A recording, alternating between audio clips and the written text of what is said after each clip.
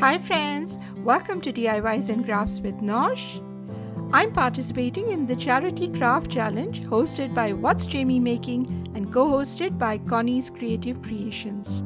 This challenge is special because not only do we get to participate with a bunch of excellently creative ladies, but we also stand the chance to donate some money to our favorite charity organization should we win the challenge. So, I will be giving a makeover to this drab box which I picked up I think a year back before COVID hit our lives with a lot of miseries. So anyway, this was from a thrifty store. I'm always collecting boxes and things like that for storage. So the first step that I've done is added some soda, baking powder to white acrylic paint, and I'm going to give it my first coat all over the box. I'm just making a line there, but that's really insignificant because later on I went over that as well. I painted over that as well, so it does not really make any difference. So that's my first coat. So one of the criteria of the challenge was that the design must include a dominant pattern or print. So I decided to introduce the shabby chic elements of rustic with intricate lace, some pastel colors and stripes. I love that. So right now I'm giving the lid the first coat.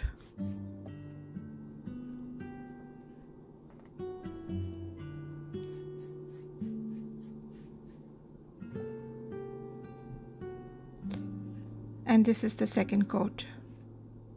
I will be giving 3 coats in total.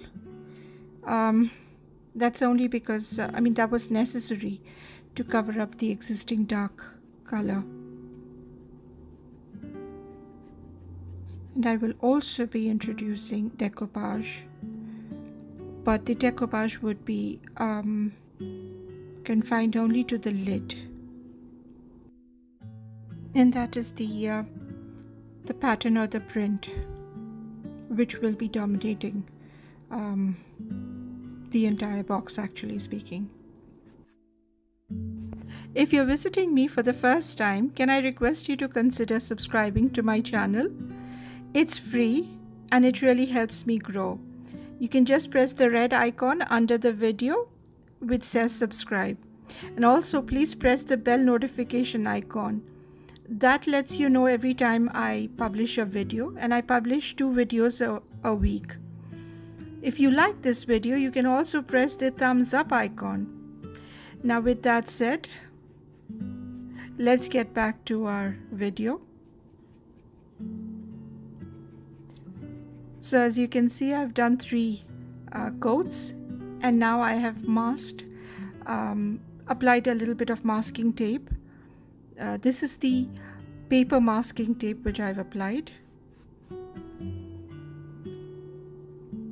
And now I'm going to apply this is a pastel pink or a baby pink.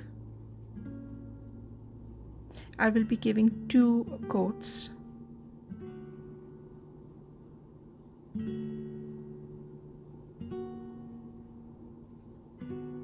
And I think the best part about this technique is where you actually get to remove or unmask the tape.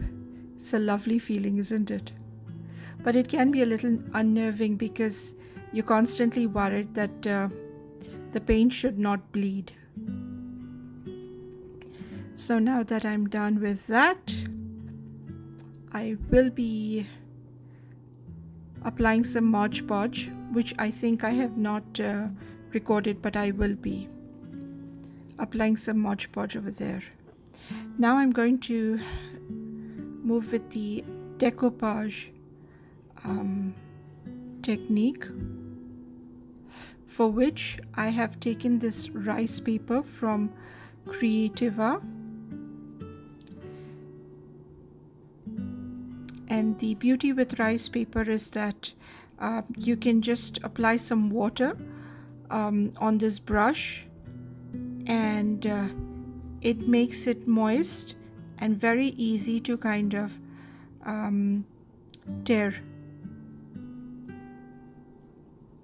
So I'm now tearing apart the part which is outside the boundary of the box.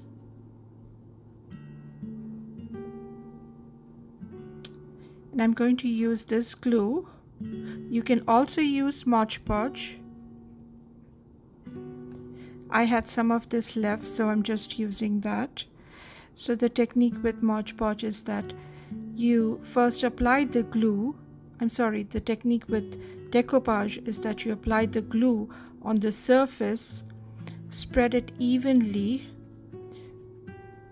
and then you apply your paper. In my case, it's the rice paper.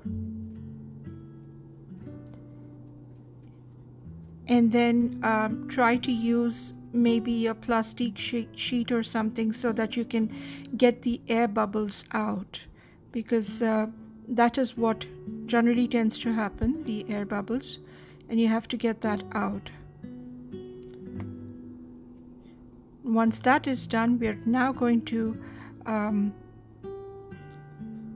apply this glue again and seal it. The advantage of doing this is that even if you have some, if you've kept a coffee mug or something on top of it, it's not going to stain, and it kind of seals it at the same time. I decided to kind of add some pearls.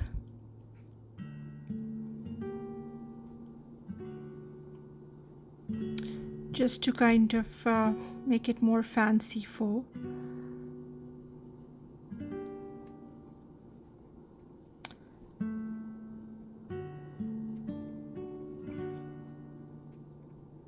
Just scatter it here and there on the petals.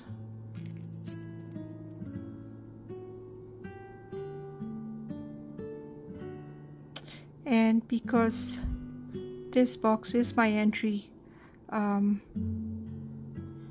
to the challenge, so I really wanted to deck it up. I'm now going to place one of these. Actually, I will be placing the pink lace around the border. And with that, I'm going to call it a day for my box. I hope you liked this tutorial. I hope you like how the Shabby Chic box turned out. If you did, please don't forget to leave a comment. I love reading your comments. Thank you very much for visiting me today. I'll see you again with another DIY. Bye bye.